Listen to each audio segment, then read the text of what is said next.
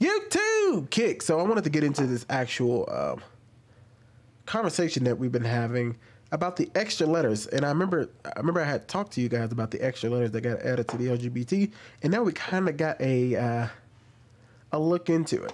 So let's take a look. We can go into the article, but we're not going to do that for this one. We're just going to go off what we just saw here because the article pretty much says the same thing, so I don't need to go into it.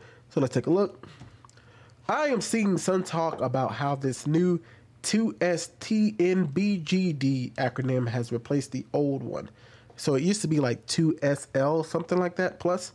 So as we can see, the LGBT is kind of like LGBT 2STNBGD. That's too many letters. And you added another B and another G? Anyway. So this acronym, this additional acronym specifically made to target kids for medicalization. It stands for two-spirit, transgender, non-binary, and other gender diverse children and youth. Okay. So this is two-spirited, trans, non-binary, gender diverse. Man, that's so confusing. Gender diverse children and youth. Because you see, any children that don't perfectly fit the preferred gender stereotypes of whatever completely brain-dead adults are making, these decisions now require gender-affirming care. We just made a video on that when somebody talks about how they were into girly things and all that stuff growing up, so therefore it makes them a woman. It's the same thing, right? Adding all these letters is to eventually get to the kids. And that's why I say I kind of disagree now with the LGBT. I'm sure at some point in my life I was just ignoring them, but now I say if you're a part of it, then I have to question a lot of things because I know there's people who are pushing against it, but there's not enough of y'all pushing against it. From what I can tell, the vast majority of the LGBT does think this way. Now, I could be wrong on that, but I can't tell. It seems like every day I see another person who considers themselves LGBT, 2STNBGD, L plus A, all this other stuff.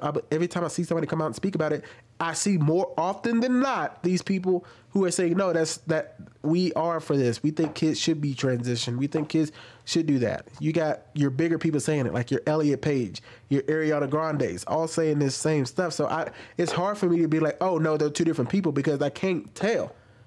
But I could be completely wrong. You know, if the LGBT and there's more people to come, and here's the thing about us, a group like the LGBT is nobody runs it. It's a group of people. So it's even harder to say what to believe and what not to believe because there's no leader, right? There's nothing that we can actually believe. So I don't know who the prominent voices is. Like, who's somebody I consider like LGBT activist that's famous or something? Somebody who LGBT people would back up and be like, yeah, that person's right, because there's so much dissension in that group that I have no idea who is who now. And now that they are adding these extra letters I knew about the 2S. I knew about the two-spirited, which they try to say that's part of the Native American thing. I'm just completely lost of what we're trying to do. And I do understand that they are trying to get to our children with these gender stereotypes. Every chance they get, any kid who doesn't fall into the box perfectly is just going to be like, oh, well, you know what? They're a girl. They're a boy. And those are the same people that say we shouldn't put labels on people. But you guys, any chance y'all get, put labels on people.